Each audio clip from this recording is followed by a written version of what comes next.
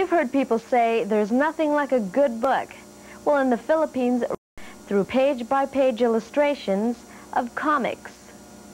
For over 60 years now, comics magazines, or comics, have been a source of entertainment for many Filipinos. And despite the coming of movies and television, it remains a more popular medium. Readers have faithfully followed the stories of their heroes and heroines through the years. And many continue to do so until today. What makes comics so popular?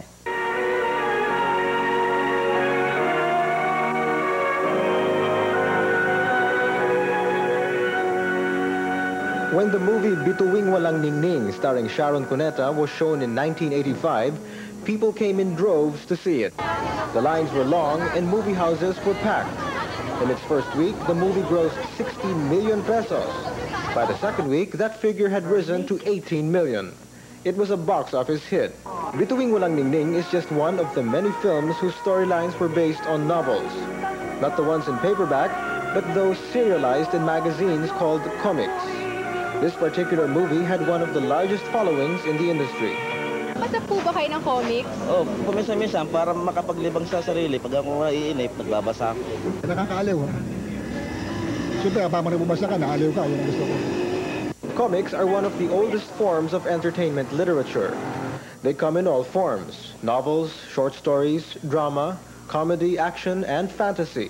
Ilang henerasyon na ang matapat na sumusubaybay sa iba't ibang kwentong inilalabas ng mga ito. Ang comics ay may drawing at maiksi ang mga salita para bang ang tao madaling basahin niya, madaling maintindihan.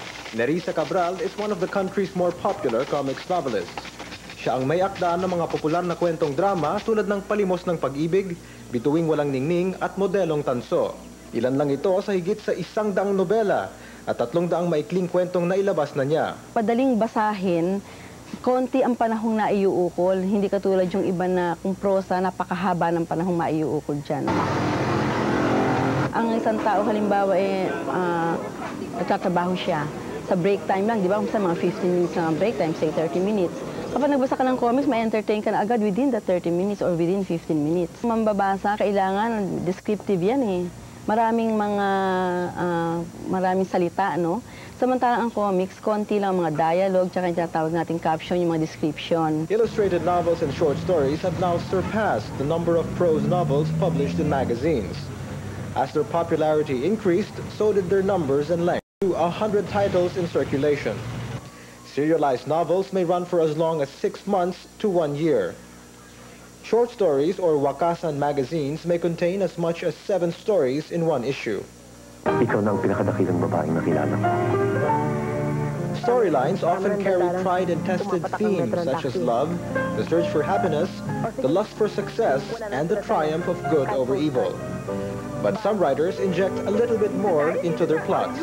Meron ba kayong mga goals kapag gumagawa po kayo ng mga script? Ang first goal ko, to relate to my readers, no?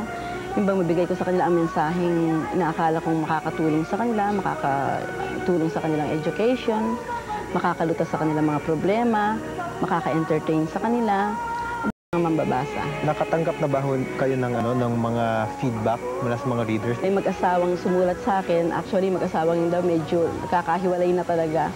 Ngayon doon sa isang ginawa ko tungkol sa mag-asawa, sumulat sa akin yung babae na, sabi niya, Ate Nerissa, kung tumawag sila, ganyan eh. Ate Nerissa, alam niyo, nung mabasa namin yung kwento niyo, yung mister ko, nagbago eh. Bigla ikang nagtumino siya, sabing gano'n. Kasi yung isang kong ginawa, medyo yung babae ba eh, nung napapabayaan siya ng lalaki, yung babae nag-iisip na ng pakikipaghiwalay at medyo na-in love doon sa isang nakakatingin sa kanya, no? Nabasa daw yun ng lalaki, parang tumino yung asawa niya, baka mangyari sa akin yun. Ganun ba? So masabi natin na, yun, may mga feedback nga na nakatulong. Sa paggawa ng comics, katulong ng mga manunulat ang illustrator o dibuhista na siyang nagbibigay buhay sa kanilang mga ideya. Sa sandaling matapos ang script, ipinadadala ito sa mga artist para iguhit. The artist bases his illustrations on the script, although the general look of his drawings are largely determined by his own style. When the drawings are completed, the dialogue is written in. The drafts are colored, and polished.